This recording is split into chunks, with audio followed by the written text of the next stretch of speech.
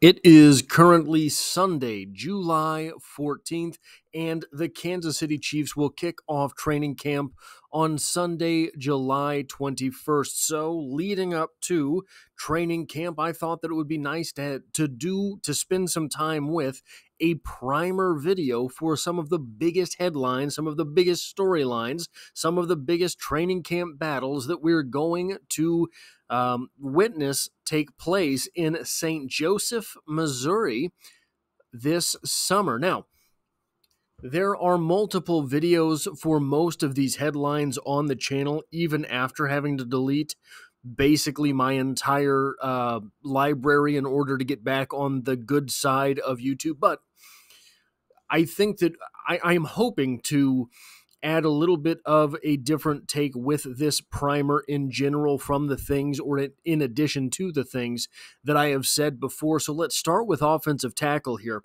Now, I have been very vocal about the fact that I think that Jawaan Taylor, Kingsley Suamataia, and Wanya Morris are in a three-way battle for two starting offensive tackle spots. And I do think that that is true. I do think that these three guys will be battling it out for those two spots. I think that these three guys will be someone's going to have to play left tackle, right? The Kansas City Chiefs seem to have accrued three guys that could start at right tackle, and one of them is going to have to play on the left side. But I think I don't think I should say it. Maybe I should say it. Guys, I think there's a chance that we get Kingsley Suamataia on the left side and Wanya Morris on the right side. If not by week one, then some part of the way into the season. I have also said that I think Jawaan Taylor is not going to have the same type of year that he had last year, and I think that's true. I think that Jawaan Taylor got in a rut last year and was targeted by NFL officials. And I think we saw that play out in real time on a national stage with the Kansas City Chiefs. But even so, Jawaan Taylor looks to be a solid right tackle. I think the ceiling on Wanya Morris is incredibly high on the right side, and I'm starting to buy more into the fact that Kingsley Suamataia might be a left tackle. He has an odd type of athleticism. He is, I don't have the words for it yet, but he has an odd type of athleticism in that he is not the most fluid, but he is incredibly decisive. I'm not sure I have the right terms for it, but that's what I see with Kingsley Suamataia. The part of this equation that will be almost as interesting, maybe not almost, half as interesting. What about the backups? What are we doing with Lucas Niang? Lucas Niang is sort of in the nether realms of what it means to be an offensive tackle in the NFL. He's not an offensive guard, Lucas Niang. He's not going to be able to get leverage. He is what is often referred to as a dancing bear, and what that really means is I have no idea how your legs hold your belly up. That's what that term really means when you dig down. And I don't think you can play offensive guard with the build that Lucas Niang has. He does have talent at the offensive tackle position. I think the best case scenario for all parties involved is that the Kansas City Chiefs find some way to trade Lucas Niang and get something for him, and let him get somewhere where maybe he's going to get some reps, because so long as Jawaan Taylor, Kingsley Suamataia, and Wanya Morris are on the team, I don't see any way that Lucas Niang gets on the field. Behind him, so he's the clear number 4 guy. Ethan Driscoll is a UDFA that probably was a 6th or 7th round pick that just kind of kept falling. He has all of the tools necessary to play offensive tackle in the NFL. I don't think that he has the ability, maybe, especially on the left side, especially if you're looking at speed rushers, but I do think that he will end up as an offensive guard, but look, there's a chance that he's an offensive tackle in the NFL. Jason Godric was on the team all last year. I think if anything we're developing there, probably we would have some better idea about it than we do, but hey, maybe not. This type of thing happens all the time in the NFL.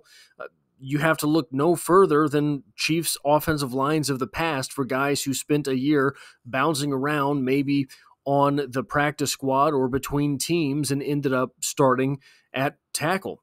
Griffin McDowell is an interesting prospect from Tennessee Chattanooga, a UDFA this season. I'm going to be very honest with you. All that I know about Griffin McDowell, I know through scouting reports.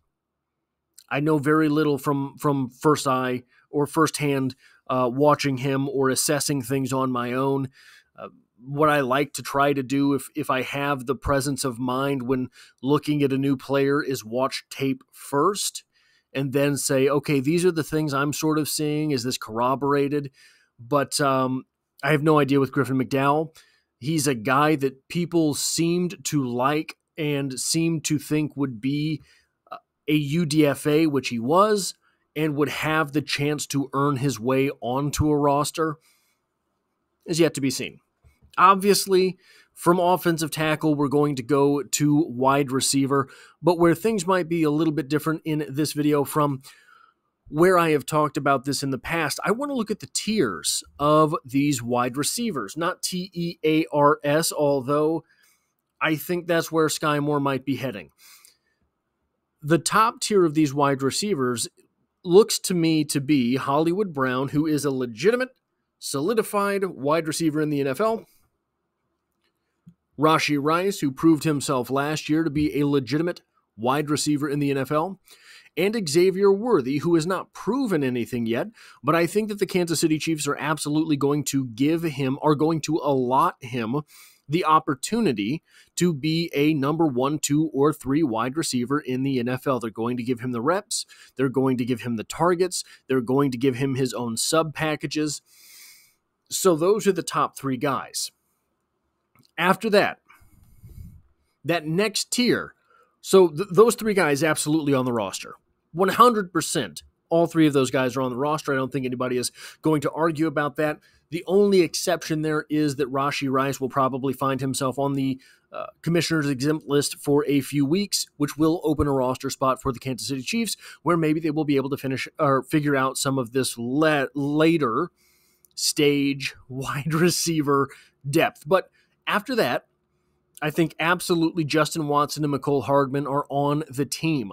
Why? They have very high floors. They especially have very high floors for the Kansas City Chiefs. Justin Watson is not a number 1 or number 2 wide receiver. Not at all.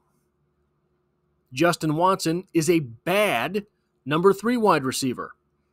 But when you go one spot lower on the depth chart, as a number 4 wide receiver, as a number 5 wide receiver, Justin Watson's really high quality.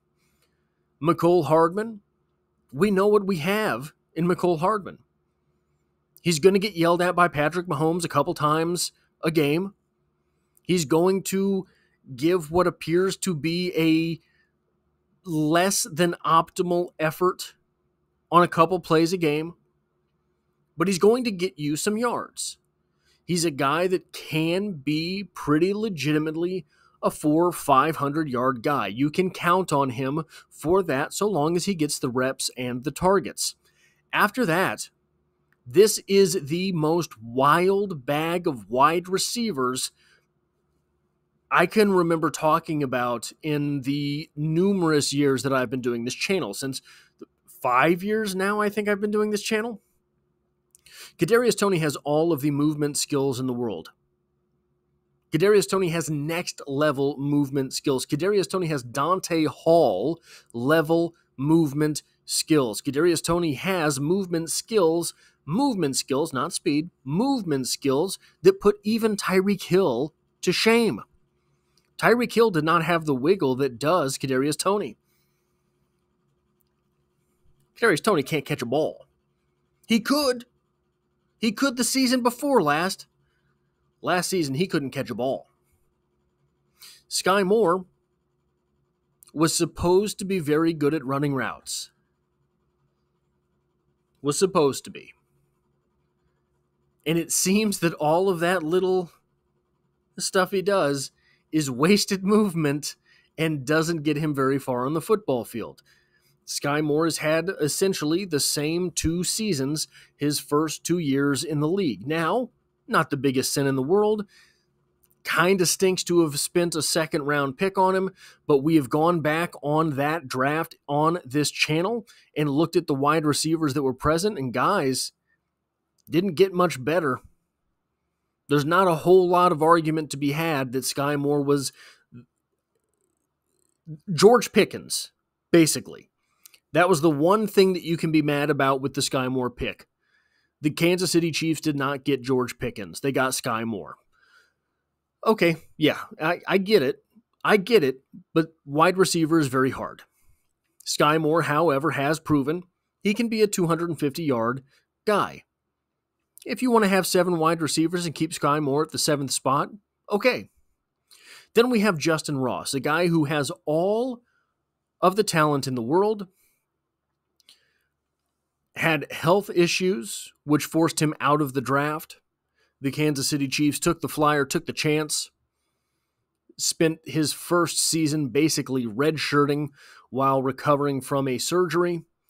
Last season, had some off-the-field stuff. Didn't have a whole lot of on-the-field stuff.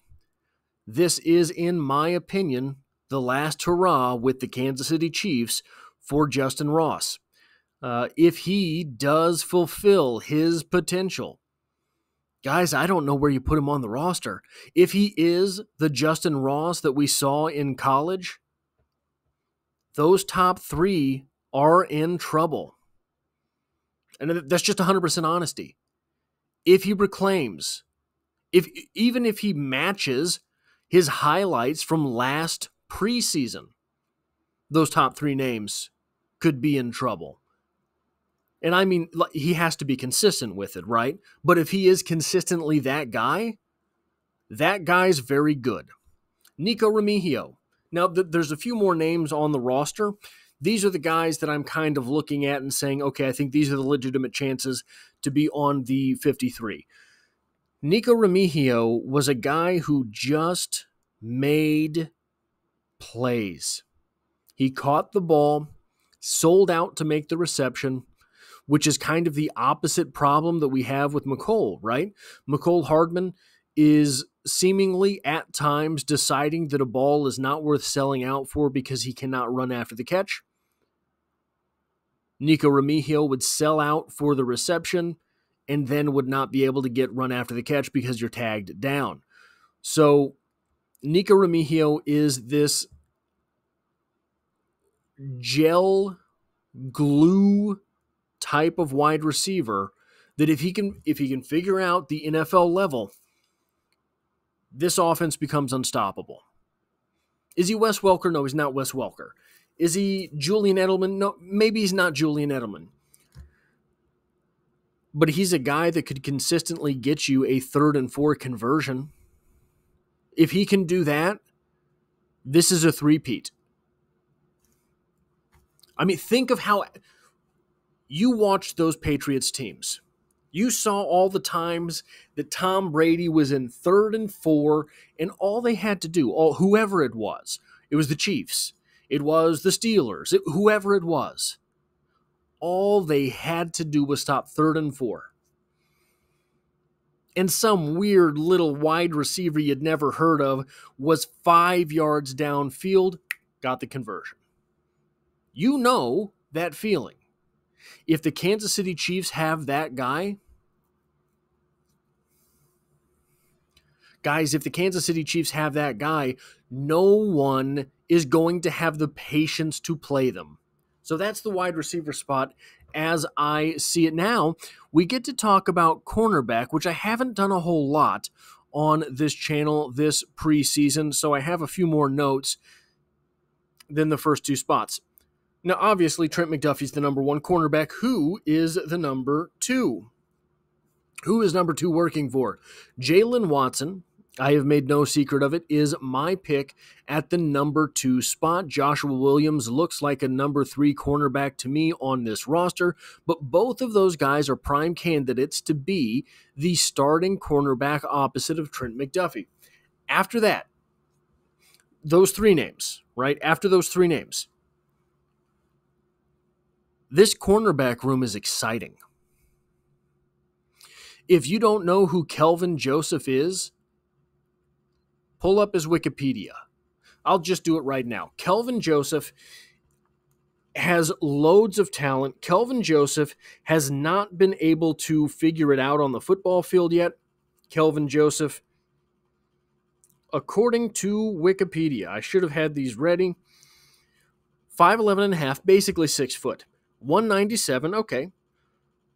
4.34 40-yard dash. You're talking about a 6 foot, 200-pound man that has a 4.34 40, has a 1.44 10-yard split. I'm sorry, what? 1.44 10-yard split? Yes. A 3-cone drill of 7.21, a 20-yard short shuttle of 4.23, a 35-inch vertical, and a 10-foot 8-inch broad jump. Kelvin Joseph, if you were to take L'Jarius Sneed's DNA and come up with an athlete that's just a hair lesser, that's Kelvin Joseph. Now, I don't know L'Jarius Sneed's 10-yard split. I highly doubt that it was 1.44. 1.44 is a crazy number. L'Jarius Sneed's 40, I think, was 4.37. 1.51 10-yard split. For L'Jarius Sneed's 4.37 40-yard dash. So I have to pull this up. I wish I would have thought of this beforehand. I apologize for this. This is on the fly. Xavier Worthy ran the fastest 40-yard dash ever with a 1.49 10-yard split. Unless there is some typographical error, a 1.44 10-yard split is one of the most insane stats that you will see. One of the most insane numbers that you will see. So that's a guy that can, if you're trusting him to be your number 4 corner, yeah, man, all day.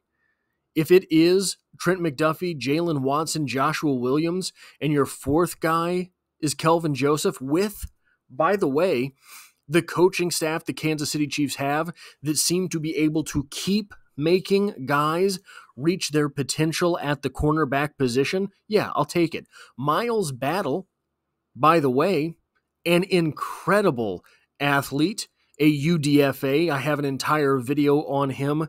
This is my choice at UDFA. This is my favorite UDFA that the Kansas City Chiefs signed this run, and that includes Fabien Lovett, of whom we will speak a little bit later. So, hypothetically, that as a top 5, that's a pretty solid corner room. Trent McDuffie, Jalen Watson, Joshua Williams, Kelvin Joseph at number 4, an experimental guy like Miles Battle at number 5.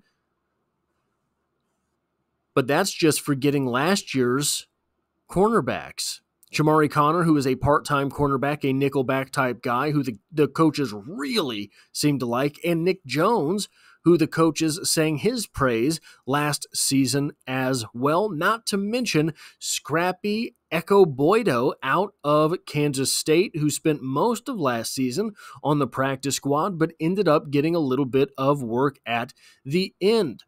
Not to mention DJ Miller and Christian Roland Wallace, who were UDFA that could have been drafted. I think that Christian Roland Wallace, it was his athletic profile that knocked him out, but he had some pretty good tape in college, which isn't even to mention Kamal Haddon, this year's number 7th round pick, who I'm not going to say he's L'Jarius Sneed, because that would be hyperbole, that would be silly. And he certainly does not have the speed and the explosion that L'Jarius Sneed had, which was next level. But if you look at his game, his game is like L'Jarius Sneeds, and I think that's probably one of the things that they liked about him. So now, if we're counting guys who, I think all of these guys here are legitimate NFL talents, where they are in their development, where they should be on a depth chart, these are different questions.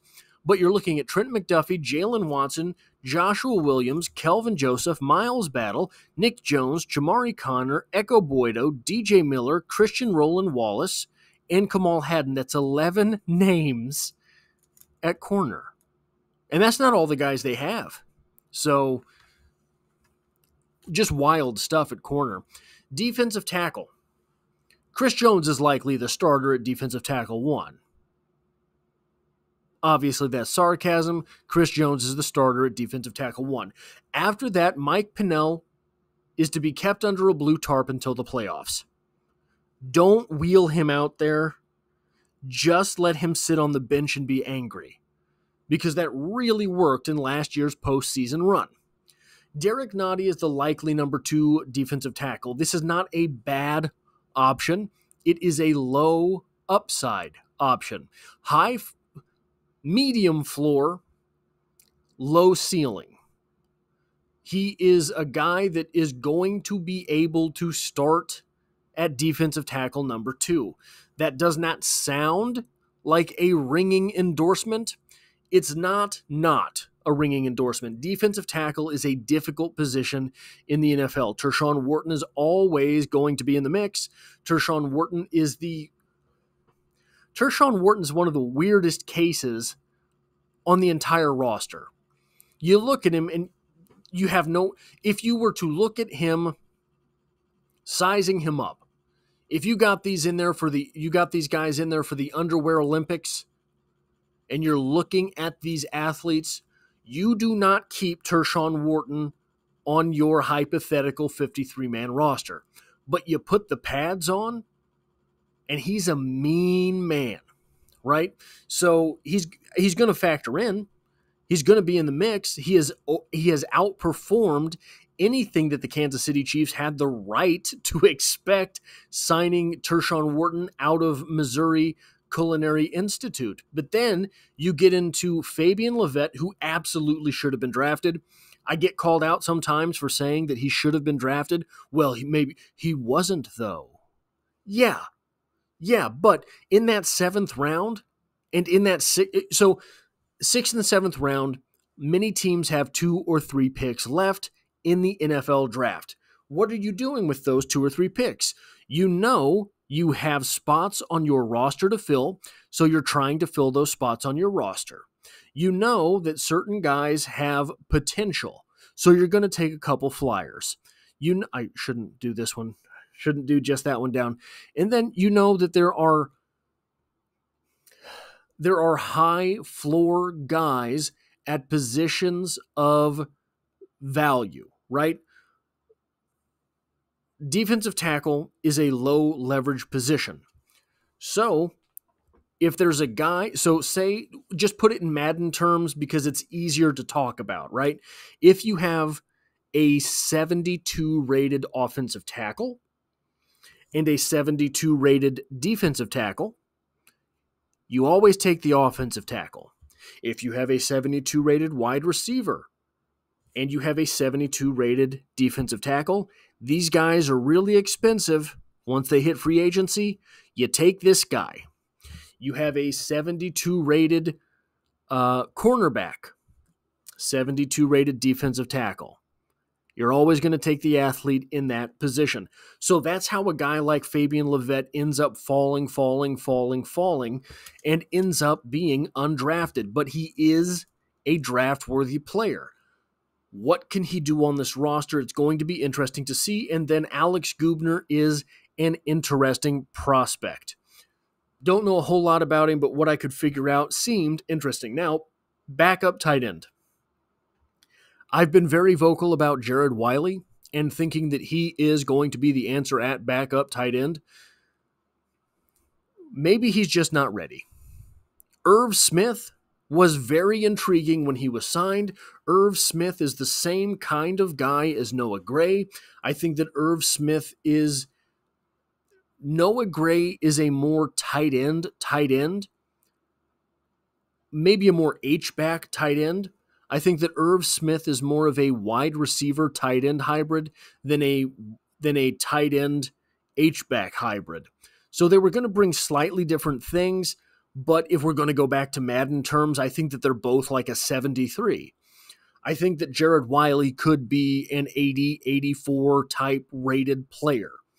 Garrett, and I'm just throwing numbers out there, guys, so don't hold me against Madden when it comes out. Garrett, also, I haven't gamed forever, so don't hold that against me. Garrett Prince is interesting. I hope that he remains on the Chiefs practice squad this year and they get to figure him out. Baylor Cupp is very interesting. The UDFA out of Texas Tech, which always trips me up because he's out of Texas Tech and he's named Baylor. But he's a very big guy. Seems to be a pretty fast guy. And that would be, you put him on the roster, and you got Travis Kelce at 6'5", you've got Jared Wiley at 6'6 plus, and you have Baylor Cupp at 6'6. That's a massive wall of tight end. Pause. That's what I have for this video, but guys, I want to leave you with one other thing today. I don't talk about things outside of the sport of football on this channel because I think that this should be a place for football. I think we have strayed as a society, bringing everything into all places. But there's something I want to mention. There is a phrase in Chinese. There is an idiom, if you will. There is an old cliche. But really, it is more of a curse. If you want to curse someone, you tell them, "I hope you live in interesting times." Now, why is this a curse? I hope you live in interesting times. I hope you have an interesting life. Well, no, that's not what it's saying. I hope you live in interesting times because interesting times are very rarely peaceful, and peaceful times are very rarely interesting.